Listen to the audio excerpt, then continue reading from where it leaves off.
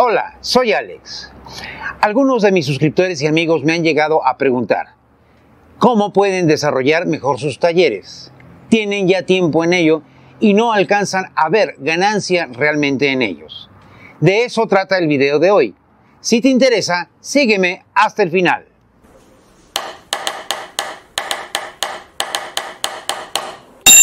Lo más importante para poder desarrollar un oficio o una profesión es que realmente te guste, que realmente la ames. No se trata solamente de no tengo otra cosa que hacer, me voy a poner a hacer esto.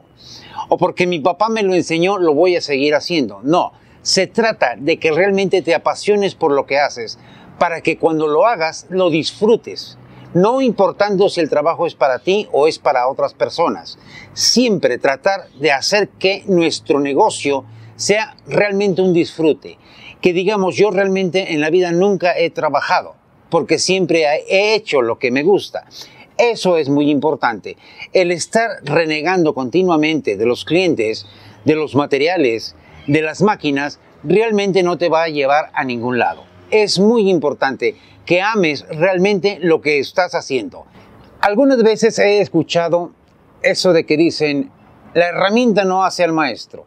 No, realmente al maestro lo que lo hace es la práctica. Pero te voy a decir una cosa. También he escuchado aquello que dicen, el dinero no hace la felicidad. Voltea el millonario y dice, no, pero vieras cómo te acerca a ella. Es exactamente igual. Sí, eres muy profesional, te gusta trabajar mucho lo que es tu taller de carpintería, pero tienes que darle velocidad. La gente siempre está con el me urge, lo necesito rápido. Tienes que ver las mejores herramientas, por lo menos las 4 principales, que sería sierra de mano, taladro, roto martillo, router de 2 caballos en adelante y una buena lijadora roto orbital. Esas 4 sí te puedo indicar yo, que desde el principio y de preferencia las compres de alta gama. Esto te va a ayudar a acelerar siempre tus trabajos, haciéndolos con mayor calidad. Cuando iniciamos dentro de lo que es la carpintería, nos cuesta mucho trabajo llegar a cobrar bien, por la falta de experiencia, tal vez por la falta de herramientas, pero principalmente por la falta de clientes. Muchas veces tenemos que cobrar más abajo de lo que normalmente podría valer nuestro trabajo. Pero una vez que te estabilices, por favor, no seas de los que cobran barato. Valora realmente tu trabajo. Realmente, si vale, tú ponle el costo. El cliente no es el que pone el costo a tu trabajo. No por querer quedarte con un cliente, bajes tus precios, porque esto lo único que va a provocar es que tu taller no progrese. Vas a quedarte siempre estancado. Y como eres el baratero, todo mundo va a querer trabajar contigo. Y nunca vas a lograr absolutamente nada, porque estarás saturado de trabajo, pero trabajo barato. Trabajo que no te va a dar ni siquiera para comer, muchísimo menos para progresar dentro de tu taller. Valora realmente tu trabajo como es. Nunca he podido entender por qué una cajonera, 4 cajones de pino, tiene un valor bajo, que no te da ni siquiera para comer. Y una cajonera exactamente igual de 4 cajones, en cedro te da para comer carne. El trabajo es exactamente el mismo. ¿Por qué no sabes evaluar realmente tu mano de obra? La mano de obra no tiene que ver uno a uno con los materiales. Ya dejé un video que te puede ayudar a servir para saber cuál es tu costo real de mano de obra diario. Eso es muy importante. Revisa ese video, te puede ayudar a cotizar bien lo que son tus trabajos de calidad. Si vas iniciando o ya tienes 35 o 40 años en el oficio, no puedes dejar de capacitarte constantemente.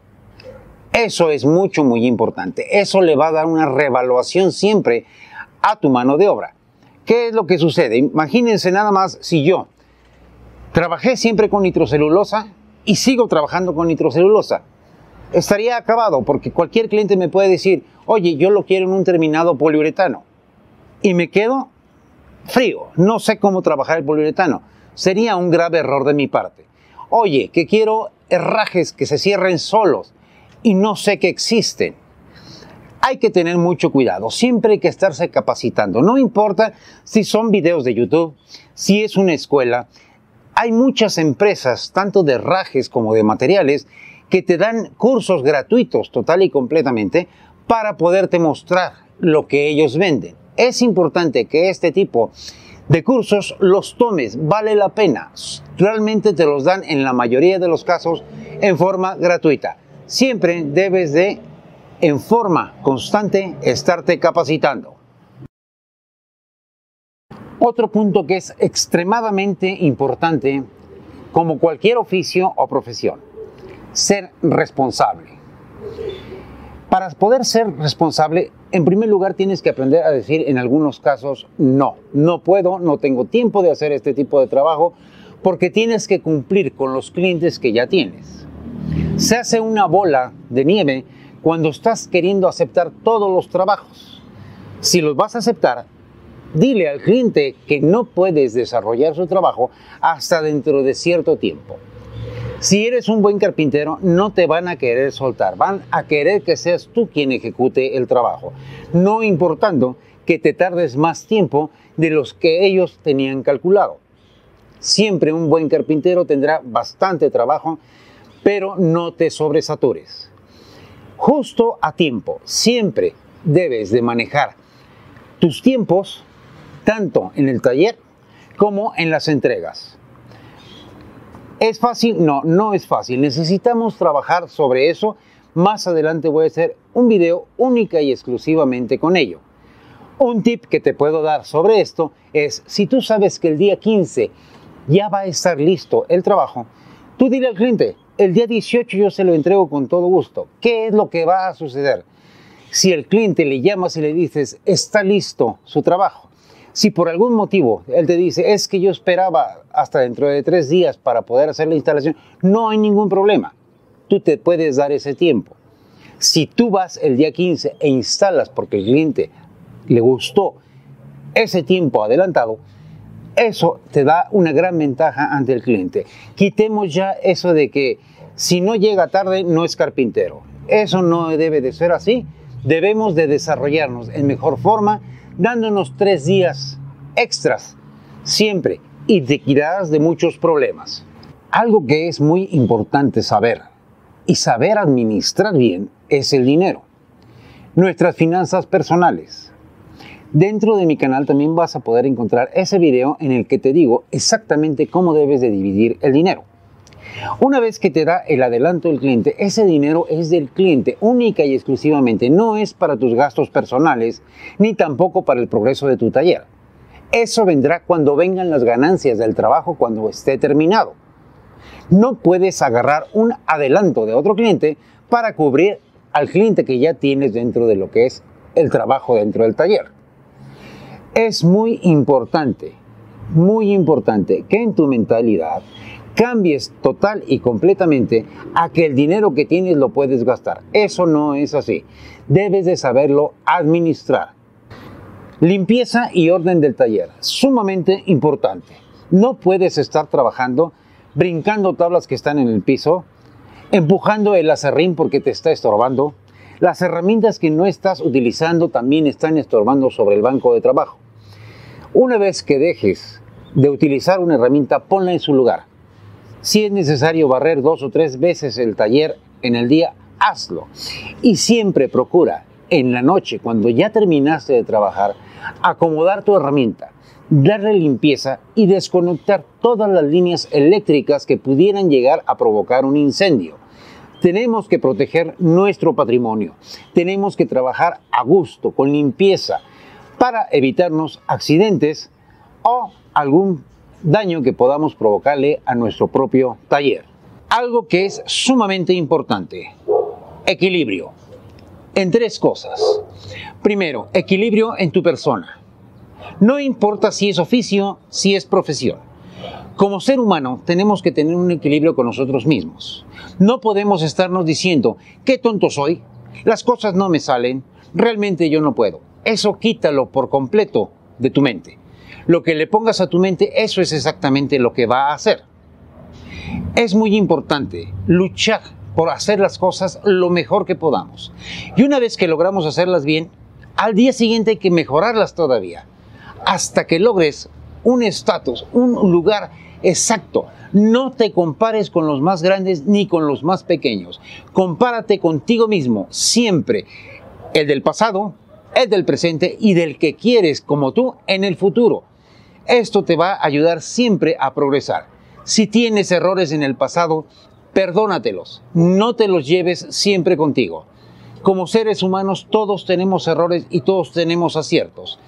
Busquemos siempre nuestros aciertos para seguir adelante y ser cada vez mejores. El segundo equilibrio, y que debe de ser sumamente importante, la familia.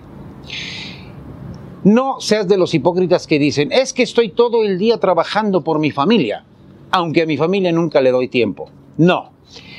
Tienes que saber equilibrar tu trabajo. Si tienes que trabajar de lunes a viernes, de 12 a 16 horas diarias para poder salir adelante con tu trabajo, está bien. Pero debes de darle por lo menos un día a la familia, en donde te diviertas realmente. Si tienes chavales, tírate al piso con ellos, arrástrate con ellos a jugar en el piso. Si tienes chavalas, ponte a jugar con el tecito. Hazte la comadre de tu hija. Ese tipo de convivencia, tus hijos jamás lo van a poder olvidar. Al final de tu tiempo, ni los clientes, ni los proveedores, ni nadie de los que hayan trabajado contigo va a estar al final. Quienes va a estar realmente es tu familia. Y van a estar si realmente fuiste un gran padre, y eso es muy importante. No dejes de equilibrar bien el tiempo para tu familia. Y el último de los equilibrios que debes de tener como ser humano. No importando tu religión, no importando tus creencias, tú debes de estar equilibrado con el universo. A ti que no te importe si otras personas creen en otras cosas. Respeta a los demás en su forma de pensar y hazte respetar en tu forma de pensar. Cualquiera que sea tu creencia, estate en paz con tu universo. Es muy importante. Si tú estás criticando a los demás te van a ir aislando completamente. Ten mucho cuidado con eso.